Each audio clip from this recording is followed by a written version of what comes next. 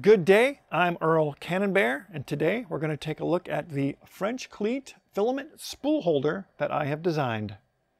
Stick around.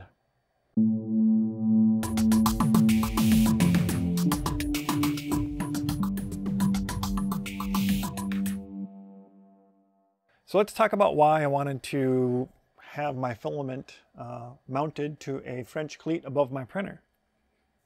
I found myself changing the filament quite often, and with the way the filament is normally mounted behind the printer, it was kind of a pain to change the filament. So I thought it would be nice to have the filament up top, or I could have 2 or 3 rolls ready to go at all times. The other thing that I had an issue with was that I had to physically walk up and look behind the printer to see how much filament I had left and the status of the filament spool, if it was a jam or whatever. So I decided to mount the filament above. And I really like how my French Cleat system's working in my studio.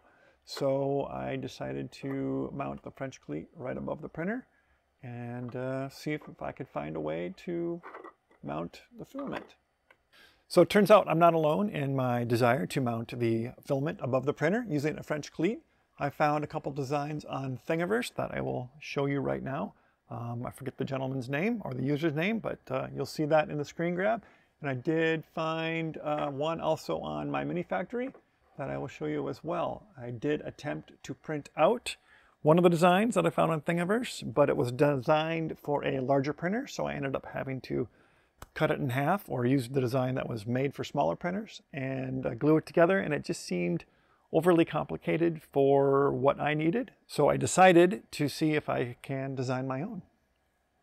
And I'll have links to those files I found on Thingiverse and my mini factory down below. So my first version was just basically a test to see if I could get a working prototype. And I did. It ended up being a 2-piece part with a jack and a plug on one end, goes together and does that. So I printed this out on my Robo R2, obviously, and just using some generic PLA. And I got some time lapse from Octoprint going right now. So as you can see, it does work. There is a little bit of slop because the 2 pieces are not connected, either on the back or the front, but it does work. But I thought maybe there'd be a better way to design that. So my second version, I added a sort of a chamfered back part to the 2 pieces so they would slip in together and not move as much.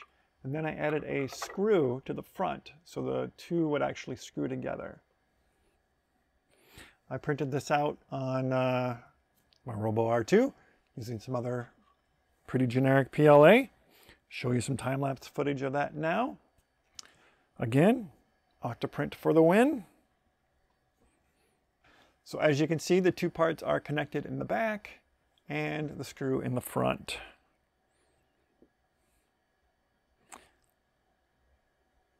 So now the question is, should I have some sort of mechanism in the back, like another screw, to keep the back more securely connected? I guess that's my question for version 3. I don't know. What do you think? I have version 2 on Thingiverse and my mini factory if you want to go and download it and check it out. I also have links, or the link to the public file for Fusion 360 if you want to actually download the file and play with it yourself, do a remix or what have you. So look at the description to find those links. So please let me know if you do decide to download those files. Let me know in the comments what you think, if we need to add a screw to the back, or if you think it's going to work long term the way it is. So that's it for now. I've been Earl Cannonbear for 11D30 Tech.